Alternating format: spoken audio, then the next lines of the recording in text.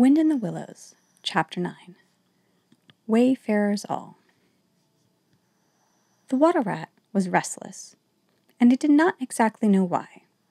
To all appearance, the summer's pomp was still in fullest height, and although, in the tilled acres, green had given way to gold, the rowans were reddening, and the woods were dashed here and there with a tawny fierceness, yet light and warmth and color were still present in the undiminished measure, clean of any chilly premonition of the passing year. But the constant chorus of the orchards and hedges had shrunk to a casual evensong from a few yet unwearied performers. The robin was beginning to assert himself once more, and there was a feeling in the air of change and departure. The cuckoo, of course, had long been silent, but many other feathered friend, for months a part of the familiar landscape and its small society, was missing too, and it seemed that the ranks thinned steadily day by day. Rat, ever observant of all winged movement, saw that it was taking daily to southern tendency, and even as he lay in bed at night, he thought he could make out, passing in the darkness overhead, the beat and quiver of impatient pinions, obedient to the peremptory call. Nature's grand hotel has its season, like the others. As the guests one by one pack, pay, and depart, and the seats at the table d'eau shrink pitifully at each succeeding meal, as suites of rooms are closed, carpets are taken up, and the waiter sent away, those boarders who are staying on pension, until the next year's full reopening, cannot help being somewhat affected by all these flittings and farewells, this eager discussion of plans, routes, and fresh quarters, this daily shrinkage in the stream of comradeship. One gets unsettled, depressed, and inclined to be querulous. Why this craving for change? Why not stay quietly here like us, and be jolly? You don't know this hotel out of season, and what fun we have among ourselves, we fellows who remain and see the whole interesting year out. All very true, no doubt, the others will reply. We quite envy you. And some other year, perhaps. But just now we have engagements, and there's the bus at the door. Our time is up. So they depart, with a smile and a nod, and we miss them and feel resentful. The rat was a self-sufficing sort of animal, rooted to the land, and, whoever went, he stayed. Still, he could not help noticing what was in the air and feeling some of its influence in his bones. It was difficult to settle down to anything seriously, with all this flitting going on.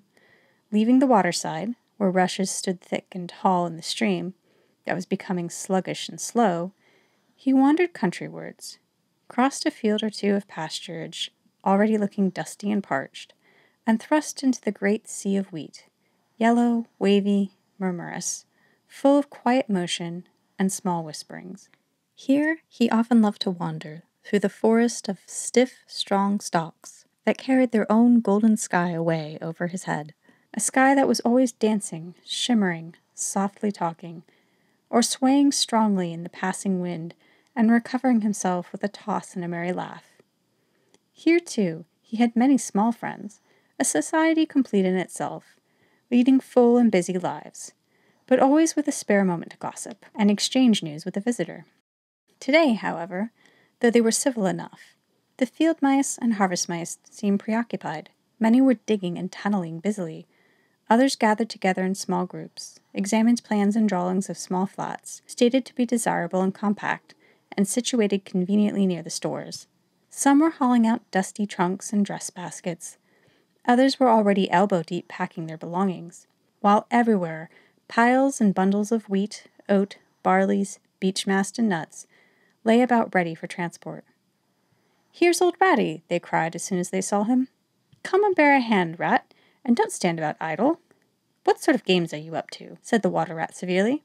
"You know it isn't time to be thinking of winter quarters yet, by a long way." "Oh, yes, we know that," explained the field mouse rather shamefacedly. "But it's always as well to be in good time, isn't it? We really must get all the furniture and baggage and stores moved out of this before the horrid machines begin clicking around the fields. And then, you know, the best flats get picked up so quickly nowadays. And if you're late, you have to put up with anything. And they want such a lot of doing up, too, before they're fit to move into. Of course we're early. We know that. But we're only just making a start." "Oh, bother starts?" said the rat. "It's a splendid day. Come for a row, or a stroll along the hedges, or a picnic in the woods, or something." "Well, I think not today, thank you," replied the field mouse hurriedly. "Perhaps some other day, when we've had more time." The rat, with a snort of contempt, swung around to go, tripped over a hat box, and fell with undignified remarks. "If people would be more careful," said the field mouse rather stiffly, "and look where they were going, people wouldn't hurt themselves and forget themselves. Mind that hold all, rat. You'd better sit down somewhere. An hour or two will be more free to attend to you." "You won't be free, as you call it, much this side of Christmas, I can see that," retorted the rat grumpily, as he picked his way out of the field. He returned somewhat despondently to his river again, his faithful, steady-going old river, which never packed up, flitted, or went into winter quarters. In the osiers which fringed the bank, he spied a swallow sitting. Presently it was joined by another, and then by a third, and the birds, fidgeting restlessly on their bough, talked together earnestly and low. "What, already?" said the rat, strolling up to them. "What's the hurry? I call it simply ridiculous." "Oh, we're not off yet, if that's what you mean," replied the first swallow. "We're only making plans and arranging things, talking it over, you know. What route we're taking this year, and where we'll stop, and so on. That's half the fun." "Fun?" said the rat. "Now that's just what I don't understand. If you've got to leave this pleasant place, and your friends who will miss you, and your snug homes that you've just settled into, why, when the hour strikes, I've no doubt you'll go bravely and face all the trouble and discomfort and change and newness, and make believe that you're not very unhappy. But to want to talk about it, or even think about it, until you really need— No, you don't understand naturally," said the second swallow.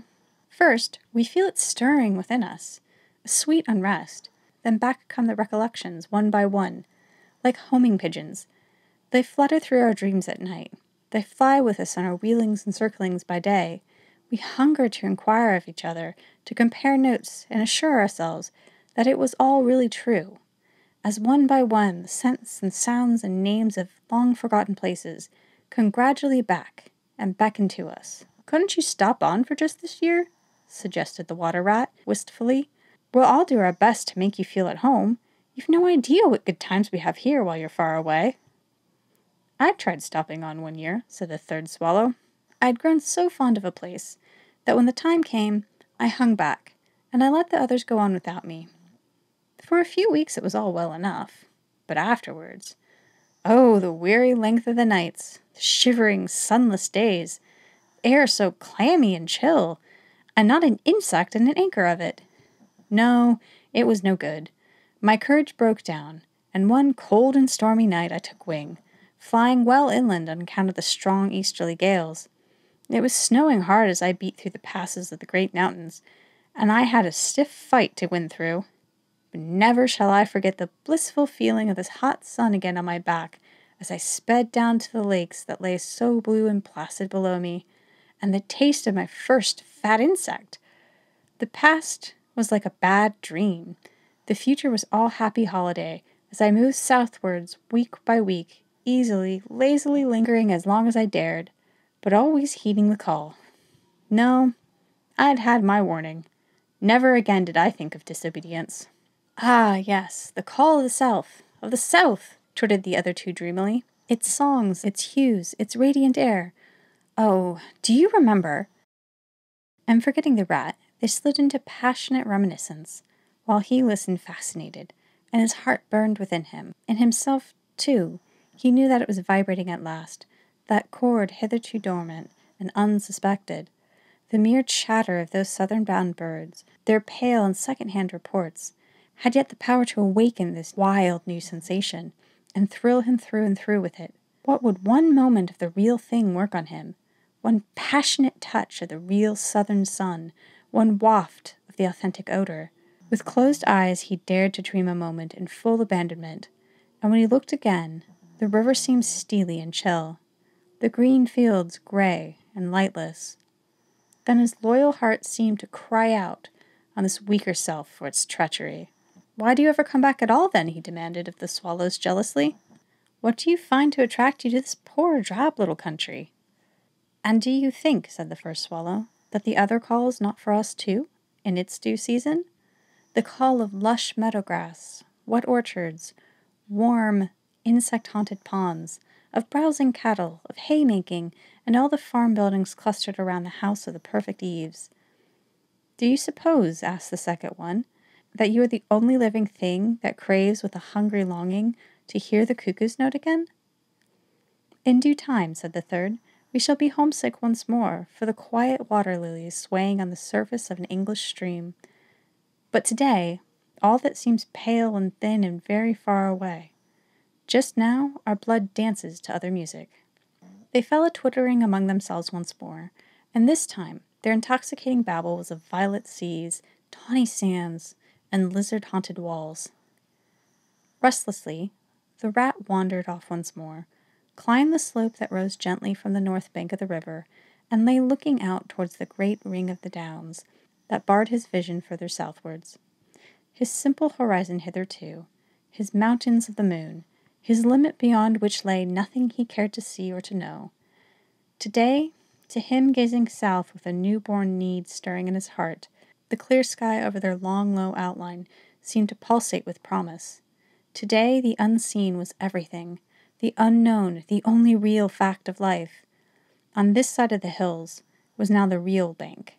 On the other lay the crowded and colored panorama that his inner eye was seeing so clearly. What seas lay beyond, green, leaping, and crested! What sun-bathed coasts, along which white villas glittered against the olive woods! What quiet harbors, thronged with gallant ships bound for purple islands of wine and spice, islands set low in languorous waters! He rose and descended the river wards once more, then changed his mind, and sought the side of a dusty lane.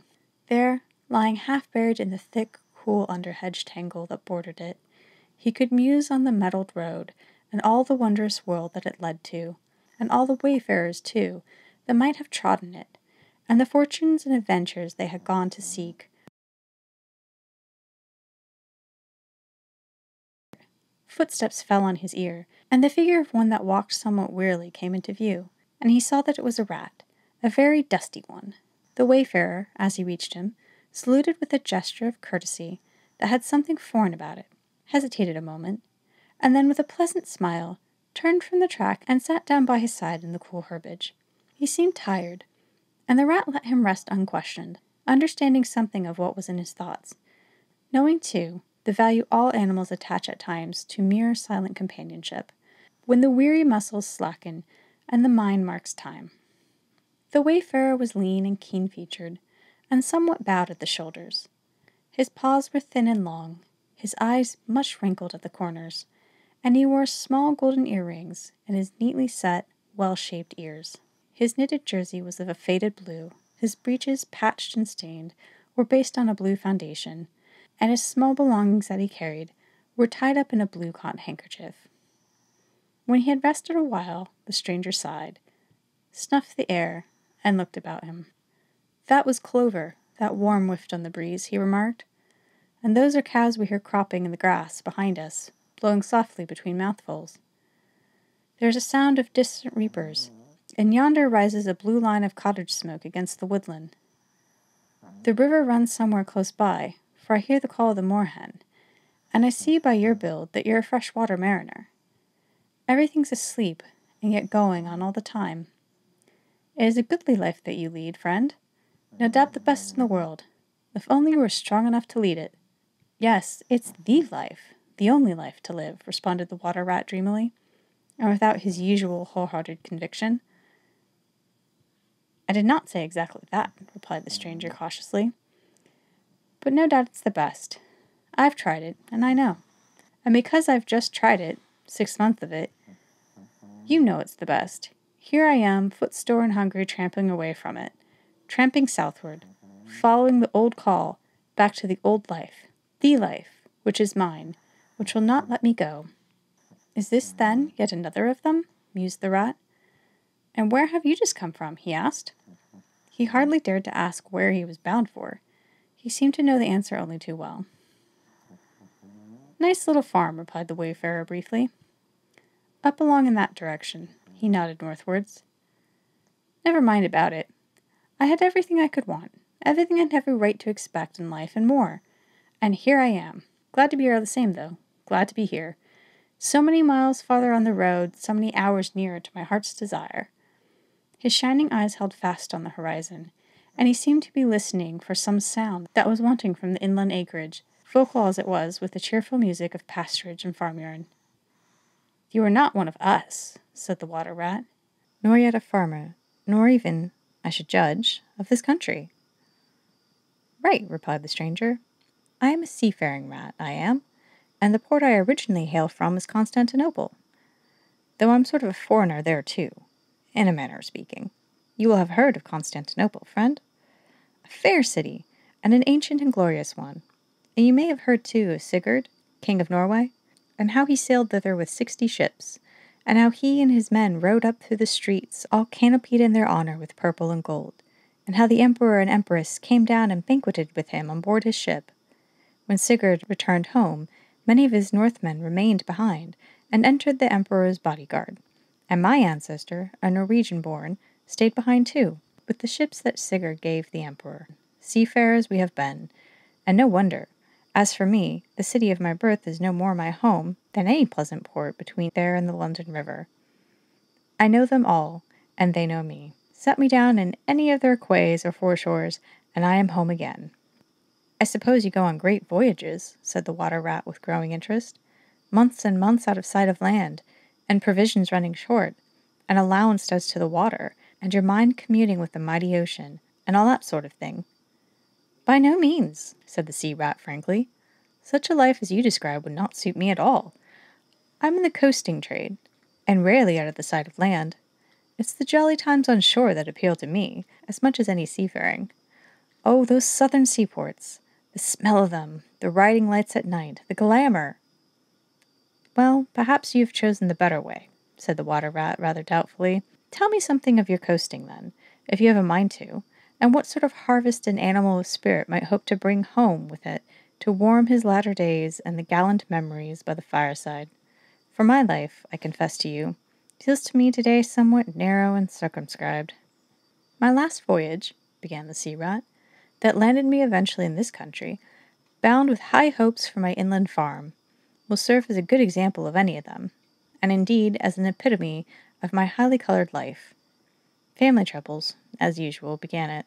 The domestic storm cone was hoisted, and I shipped myself on board a small trading vessel, bound for Constantinople, by classic seas whose every wave throbs with a deathless memory.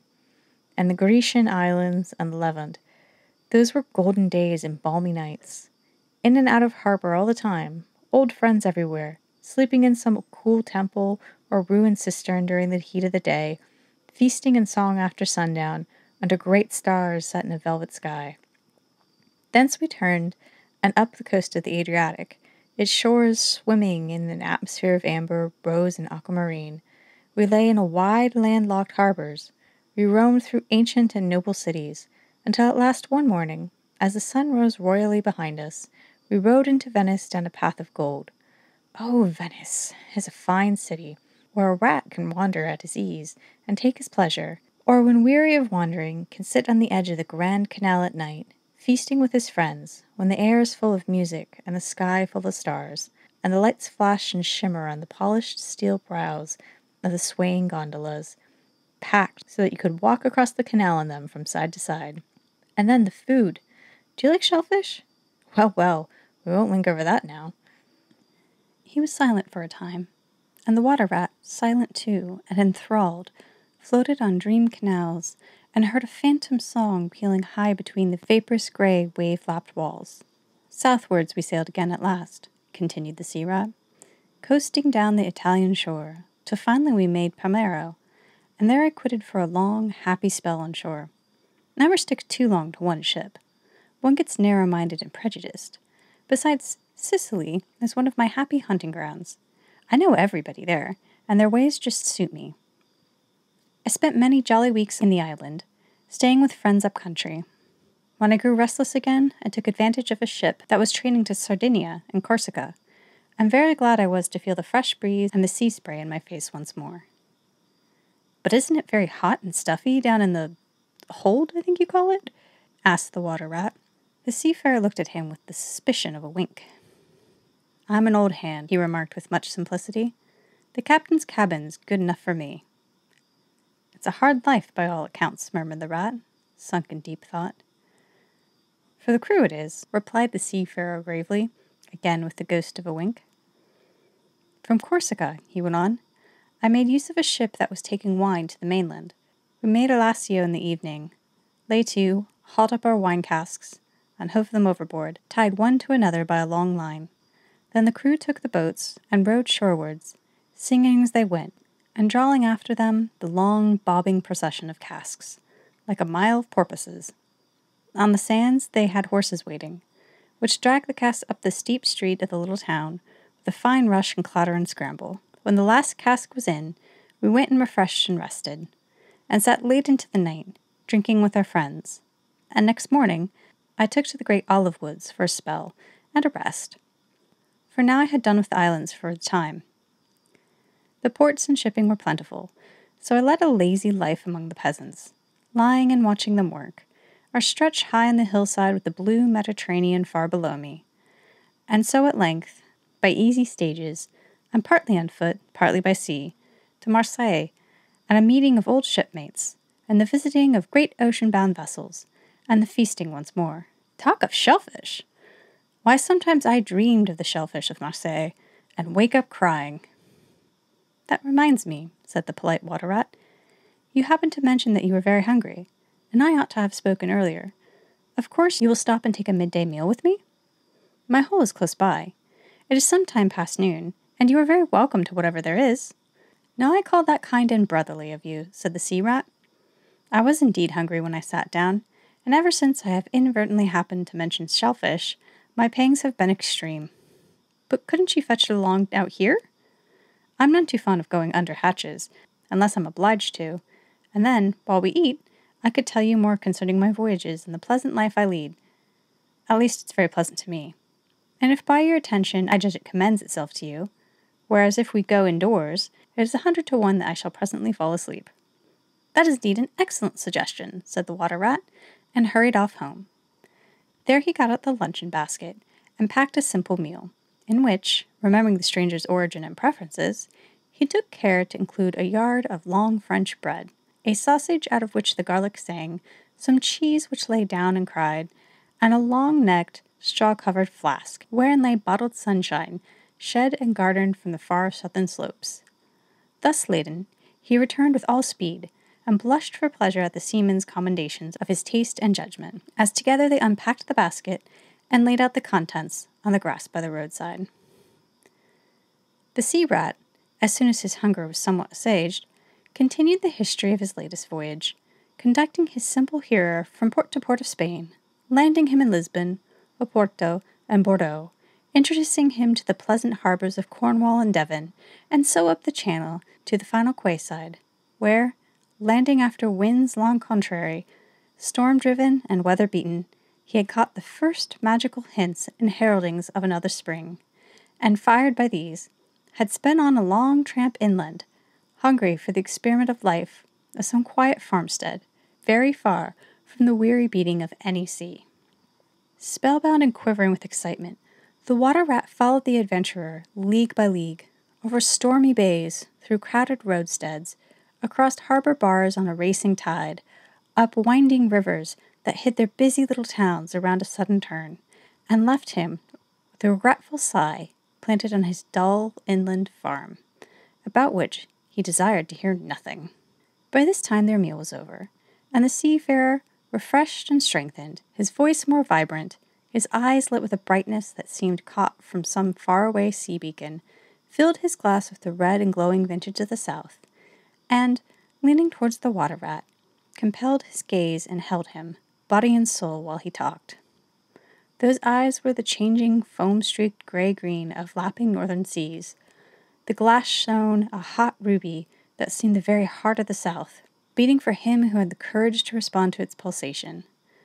The twin lights, the shifting gray and the steadfast red, mastered the water rat and held him bound, fascinated, powerless. The quiet world outside their rays receded far away and ceased to be. And the talk, the wonderful talk, flowed on. Or was it speech entirely?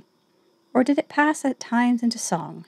Shanty of the sailors weighing and dripping anchor, sonorous hum of the shrouds in a tearing northeaster, ballad of the fisherman hauling his nets at sundown against an apricot sky, chords of guitar and mandolin from gondola or caique?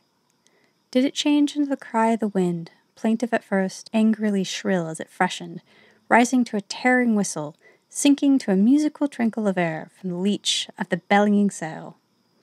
All these sounds the spellbound listener seemed to hear, and with them the hungry complaint of the gulls and the sea-mews, the soft thunder of the breaking wave, the cry of the protesting shingle. Back into the speech again it was passed, and with the beating heart he was following the adventures of a dozen seaports, the fights, the escapes, the rallies, the comradeships, the gallant undertakings, or he searched islands for treasure, fished in still lagoons, and dozed day-long on warm, white sand. Of deep-sea fishings he heard tell, and mighty silver gatherings on the mile-long net, of sudden perils, noise of breakers on a moonless night, of the tall bows of the great liner taking shape, overheard through the fog, of the merry homecoming, the headland rounded, the harbor lights opened out, the groups seen dimly on the quay, the cheery hail, the splash of the hawser, the trudge up and steep little streets towards the comforting glow of red-curtained windows. Lastly, in his waking dream, it seemed to him that the adventurer had risen to his feet, but was still speaking, still holding him fast with his sea-gray eyes. And now, he was softly saying, I take to the road again, holding on a little southwestwards, for many a long and dusty day, till at last I reach the little grey sea town I know so well, that clings along one steep side of the harbor. There, through the dark doorways, you look down flights of stone steps, overhung by great pink tufts of valerian, and ending in a patch of sparkling blue water. The little boats that lie tethered at the rings, and the stanchions of the old sea wall, are gaily painted as those I clambered in and out of in my own childhood. The salmon leap to the flood tide, schools of mackerel flash and play against the quayside and foreshores, and by the windows the great vessels glide, night and day up to their moorings, or forth to the open sea. There, sooner or later, the ships of all seafaring nations arrive, and there, at its destined hour, the ship of my choice will let go its anchor. I shall take my time, I shall tarry and bide, till at last the right one lies waiting for me, warped out into midstream, loaded low, her bowsprit pointing down the harbor. I shall slip on board, by boat or long hawser, and then one morning I shall wake to the song and tramp of the sailors, the clink of the capstan, and the rattle of the anchor chain coming merrily in. We shall break out and jib in the foresail. The white houses on the harbor side will glide slowly past, as she gathers steering away, and the voyage will have begun. As she forges towards the headland, she will clothe herself with canvas, and then once outside, the sounding slap of the great green sea as she heels to the wind, pointing south. And you will come too, young brother, for the days pass and never return, and the south still waits for you. Take the adventure, heed the call, ere the revocable moment passes. 'Tis but a banging of the door behind you, a blithesome step forward, and you are out of the old life and into the new. Then some day long hence, jog home here if you will, when the cup has been drained and the play has been played, and sit down by your quiet river with a store of goodly memories for company.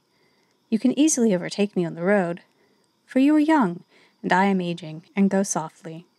I will linger and look back, and at last I will surely see you coming, eager and light-hearted, with all the south in your face. The voice died away and ceased, as the insect's tiny trumpets dwindled swiftly into silence, and the water rat, paralyzed and staring, saw at last but a distant speck on the white surface of the road. Mechanically he rose and proceeded to repack the luncheon basket, carefully and without haste. Mechanically he returned, gathered together a few small necessaries and special treasures he was fond of, and put them in a satchel, acting with slow deliberation, moving about the room like a sleepwalker, listening ever with parted lips. He swung the satchel over his shoulder, carefully selected a stout stick for his wayfaring, and with no haste, but with no hesitation at all, he stepped across the threshold just as the mole appeared at the door. "Why, where are you off to, Ratty?"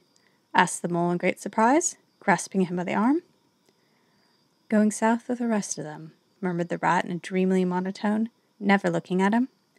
"Seawards first, and then on shipward, and so to the shores that are calling me." He pressed resolutely forward, still without haste, but with a dogged fixity of purpose.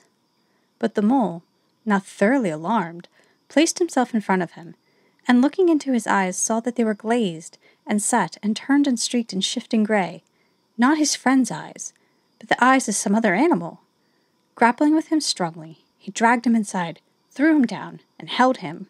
The rat struggled desperately for a few moments, and then his strength seemed suddenly to leave him, and he lay still and exhausted, with closed eyes and trembling.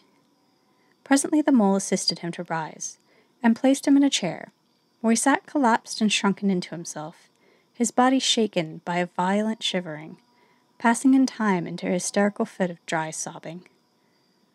Mole made the door fast, threw the satchel into a drawer and locked it, and sat down quietly on the table by his friend, waiting for the strange seizure to pass. Gradually, the rat sank into a troubled doze, broken by starts and confused murmurings of things strange and wild and foreign to the unenlightened mole, and from that he passed into a deep slumber. Very anxious in mind, the mole left him for a time and busied himself with household matters, and it was getting dark when he returned to the parlor and found the rat where he had left him, wide awake indeed, but listless, silent, and dejected.